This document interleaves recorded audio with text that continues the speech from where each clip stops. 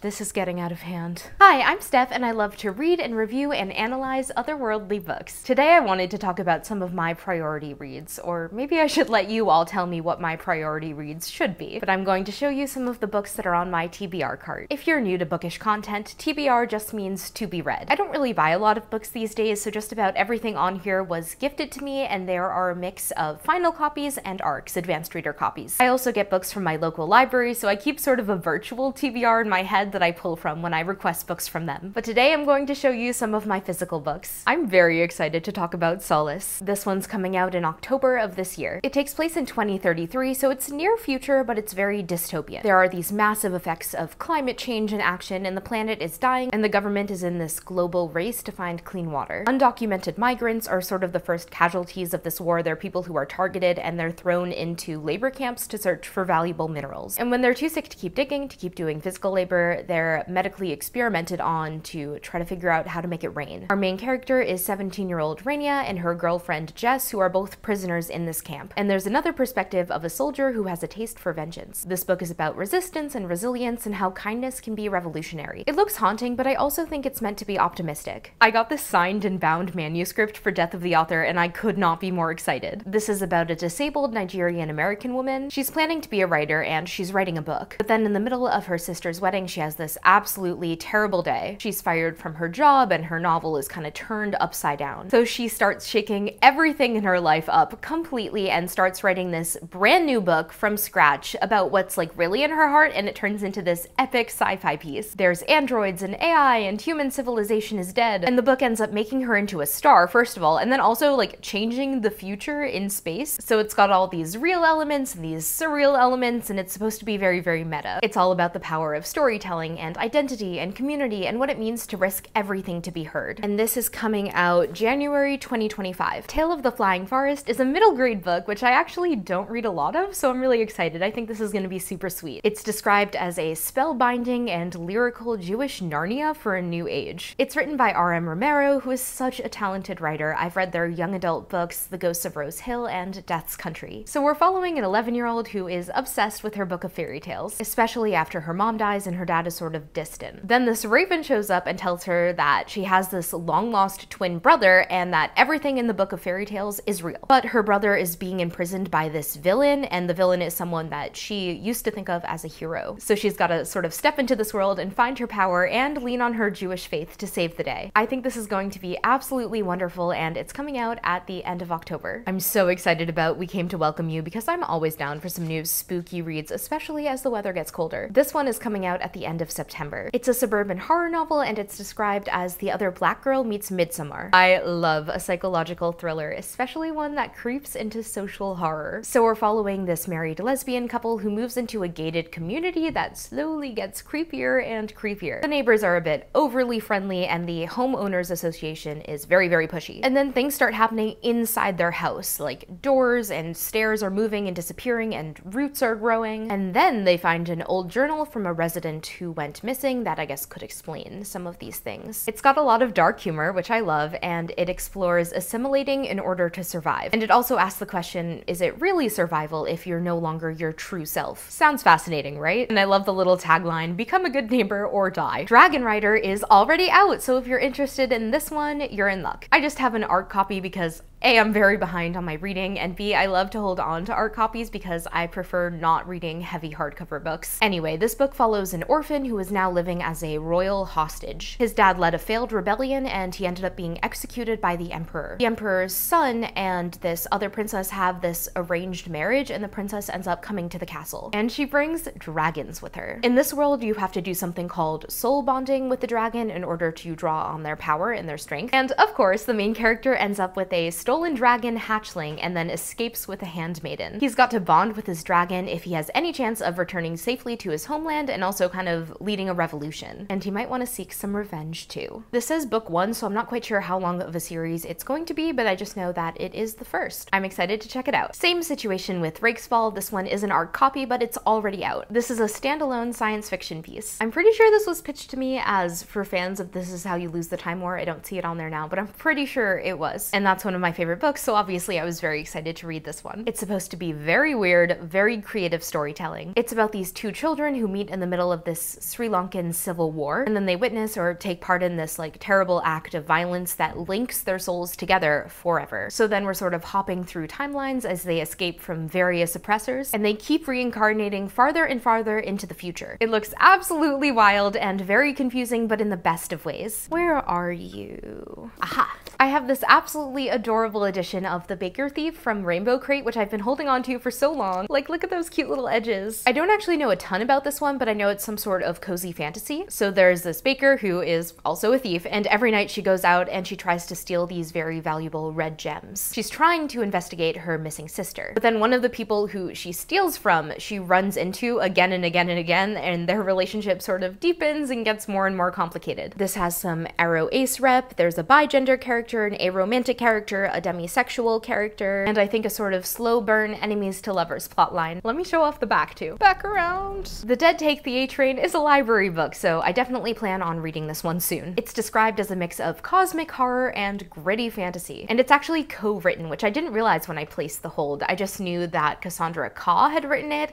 and I really love their book, The Salt Grows Heavy, so I was super excited. Anyway, it follows this totally burnt out 30-year-old in NYC. She's trying to establish herself in the like underground magic scene, so she'll take any gig no matter how gross or dark or weird or messed up it is. But then her best friend shows up at her door and asks for help, and she sets off this wild chain of events that might just put the entire world in danger. This looks absolutely wacky, and I'm so excited to experience it. May a Divine Awaken was gifted to me by the author, so it feels extra personal, and I'm very excited to read it. This is an epic fantasy book. The main character, Marcus, has vitiligo, and he was shunned by his parents in the village and kind of just abandoned by everyone. He's desperate to prove himself however he can, and so he joins the military, except then his life turns completely upside down when assassins attack his village. So now he's on this quest of revenge, and he ends up meeting up with this queen who tells him that his skin condition is actually a signifier that he has this like locked up power. She says that she'll train him how to use it if he joins the war against the Divines. The Divines are basically superhumans who have wild amounts of power, and they can like manipulate the elements and the earth. And then things get messy because he uncovers the truth behind the assassin's attack, and he doesn't know who to trust or who he's gonna have to betray. The plot sounds incredibly creative, and I'm so excited to dive in. Also, this cover is so soft. I don't know what it's called, like what these types of covers are called, but I get so excited when I get one. It's hard to say which bindery book I'm most excited for, but House of Frank is definitely up there. This book and all 4 of the first bindery books are coming out on the same day in October, which is gonna be so fun. And if you're one of my bindery subscribers, I can give you a special discount code for the exclusive bindery hardcover, like special edition, which is beautiful. It looks so cool. And that goes for all 4 of them. They all have special editions. But let me tell you about this one. It's described as a journey with grief, but also as a warm and whimsical hug. So our main character is a powerless witch whose sister has recently died, and she goes to plant her remains at the very famous Ash Gardens. When she goes there, she meets the garden's caretaker, who's this like mythical beast named Frank, and she ends up taking a job there to also become a caretaker. Basically, she's just taking the job so that she can put off having to say a final goodbye to her sister. And she slowly learns a lot more about the place and about the whimsical staff. So she starts off in sort of devastation and grief, but then slowly she finds this big found family and she unlocks her joy again. Just reading the synopsis gives me goosebumps, so I know this is going to be a very beautiful, very heartfelt, very lovely story. I do have 5 more priority reads to tell you about, but in order to hear those, you're going to have to go to my bindery. If you're new to bindery, they're the publisher that's putting out House of Frank and the 3 other books this fall. They're sort of like a bookish Patreon, so I host exclusive content there, and you can support me and get access to the content for just $5 a month. Also, by joining my bindery, you get access to my lovely community in my Discord, and book clubs and meetings and beyond. And if my community gets big enough and engaged enough, I have the chance to start my own publishing imprint and publish my own books. So if you vibe with me and you like my book taste and you want more, please come join my bindery, which is called Celestial. Thanks everyone, head to Celestial for part 2, and see you next time.